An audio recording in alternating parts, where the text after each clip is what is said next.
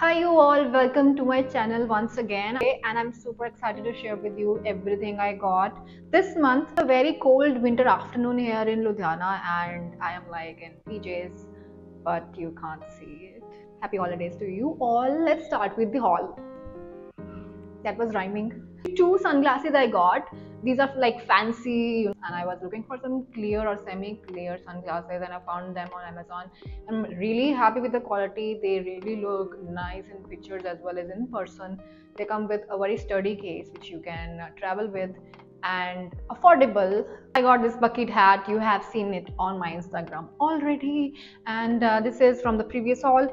And I'm not wearing really fun candy colors lately. I've been wearing like chocolatey, neutrals. Yes, it's a good quality. I just need to iron it once in a while, and it really looks good on me. And it has so many colors to choose from that I would actually go and buy another color from this link, and you can also go check out the link in the description. And this month I got two heels. Actually, this is a black heel which you have seen on my Instagram. I've styled it with some stockings also from Amazon, and both of them, the heels as well as stockings, are so good quality. And this is from Shootopia, and I was like hoping good quality, but it is great quality. Actually, for the price it is great. Second heel is of course a very fun color.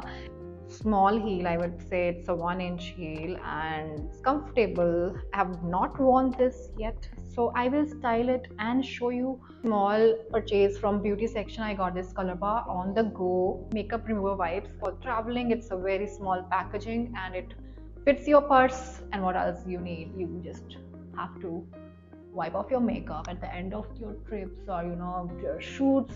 Last item is the most exciting one. This one is Sharara. Very nice quality. I was amazed by the price versus quality here.